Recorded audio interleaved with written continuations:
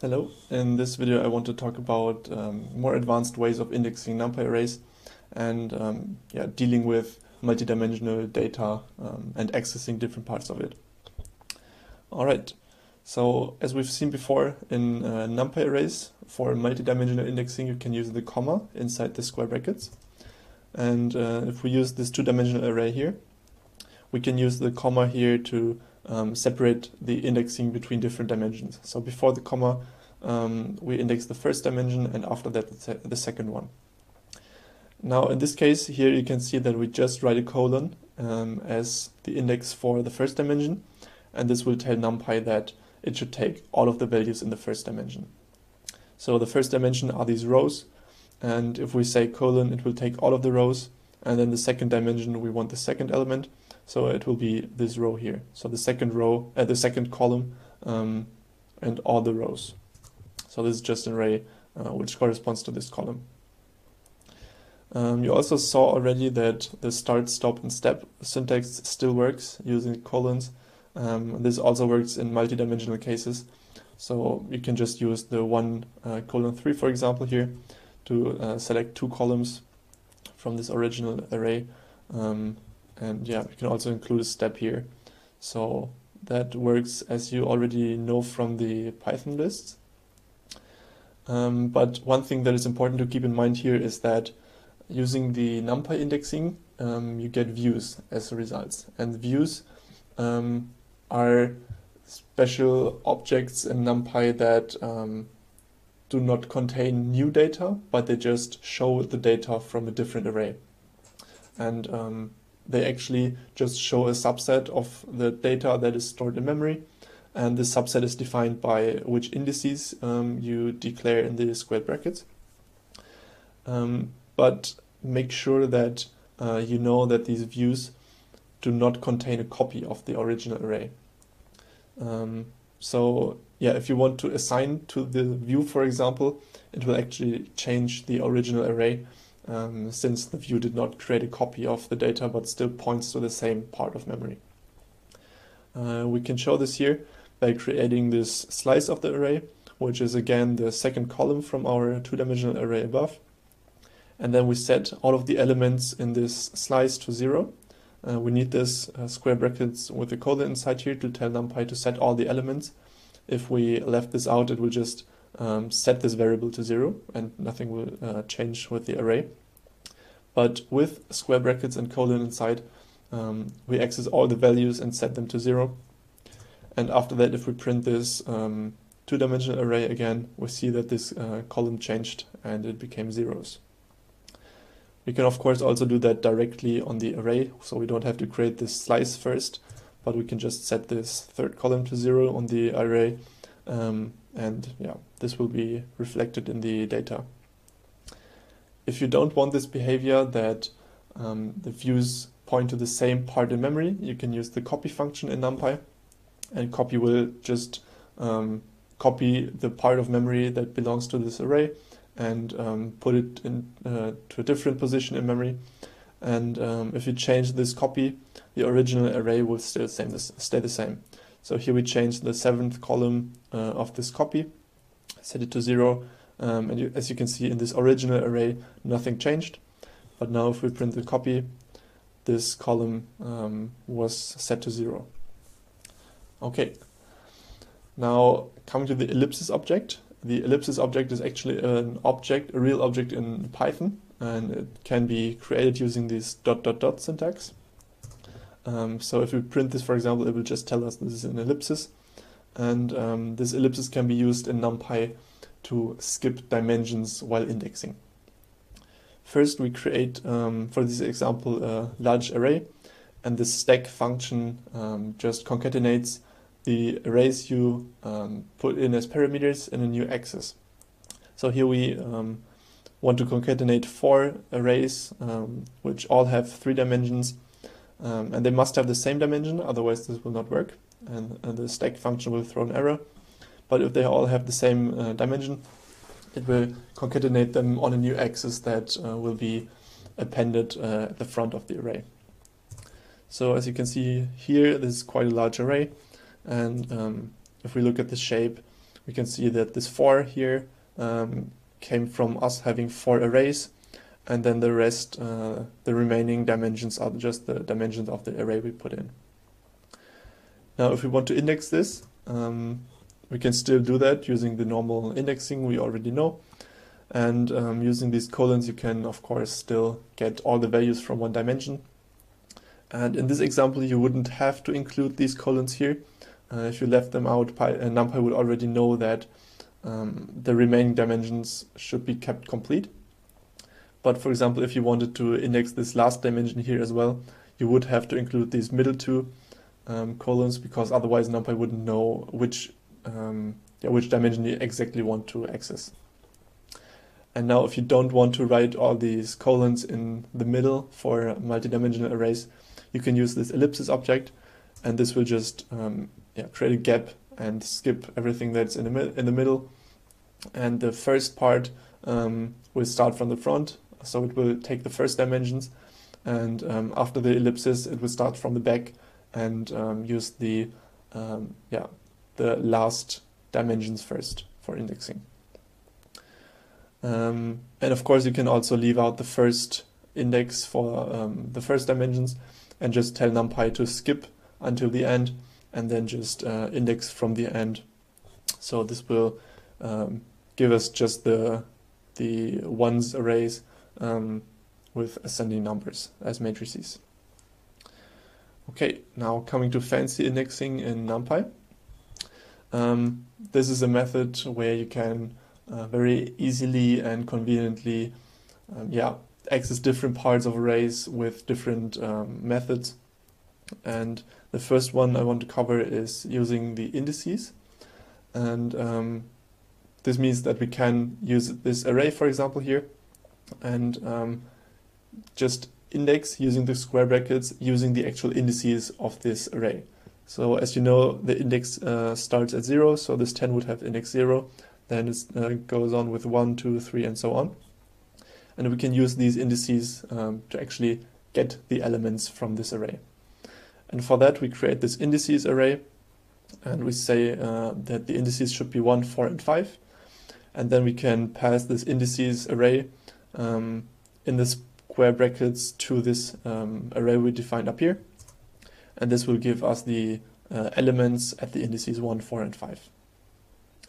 You can also pass multidimensional indices to the square brackets, and this will mean that it will just reshape the result to have the shape of this index array.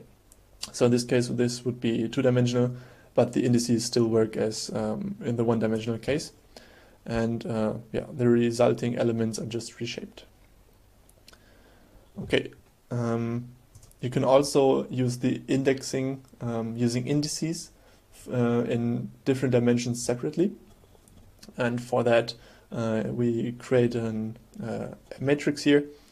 And now we create two new arrays. So first the x indices and the y, and then the y indices. And these both have two values. So these two are the x indices and these two are the y indices. And we will get two values from that. So the first one will be at 3, 1, and the second one will be at 4, 2.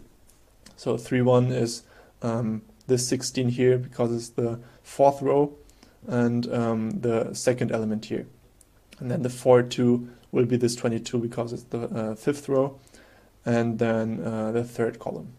And as you know, the indices start counting as 0, and this is why the 4 corresponds to the fifth column, or row in this case. So yeah, this was correct. We get the 16 and the 22 here, these two elements. Okay, now another very convenient function is argsort. And argsort will return you the indices of an array, but if you use these indices to access the array, you will get the values sorted. So first we create this random integer array. These are just random integers between 0 and 10, and we want 10 of them. And then we create this b, and b is just a squared. And then we use this np.vstack, which stands for vertical stack, and pass a and b. And what vertical stack will do is just concatenate these array as rows. So A and B are just vectors, but VStack will make a matrix out of these vectors and vertically stack these vectors on top of each other. So as you can see here, the first row is just our random integer array A, and then the second row is just A squared. Now we can use a.argsort to get the sorted indices for the array. And yeah, you can use this index array to index this whole array. And by indexing this array with this indices array, you will sort these values.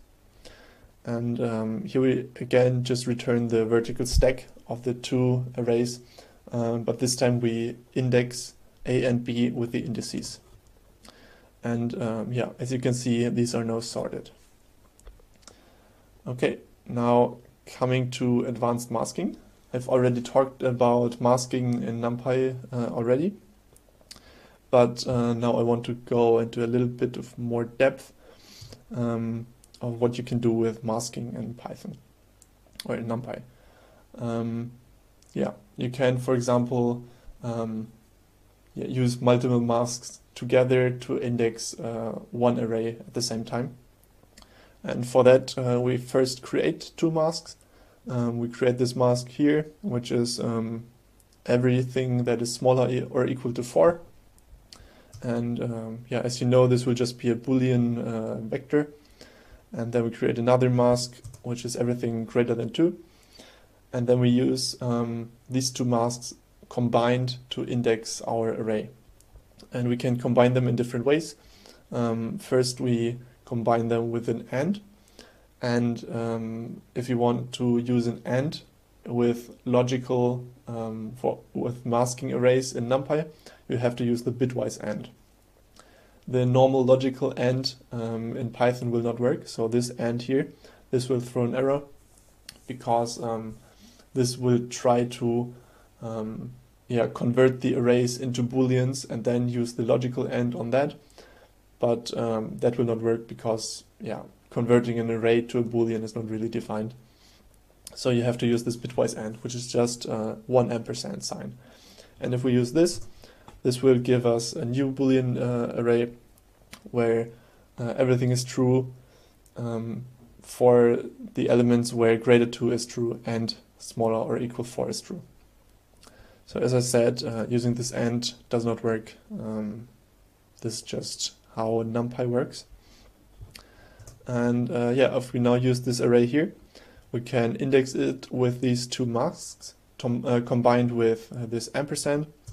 And this just gives us 3 and 4, which are all the values that are greater than 2 and smaller or equal than 4.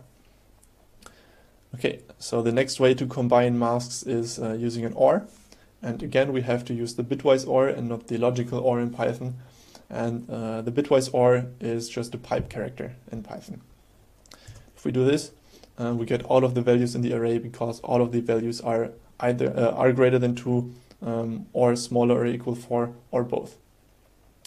If you don't want the or both part, you can use the XOR.